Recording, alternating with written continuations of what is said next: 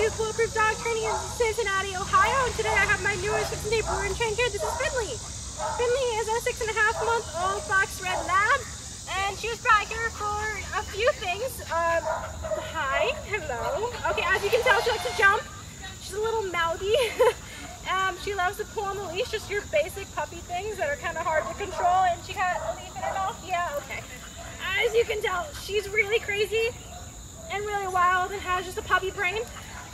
So we're looking to kind of calm those things down. Okay, Finley, okay. I'm right here. You're good, okay. Let's see what kind of commands she knows before we get started with her training. Hey, Finley, hey, can you come? Can you come? Hi, good girl. Okay, Dad's jumping on me. Okay, hey, Finley, can you sit? Wow, good sit. Okay, jumping again.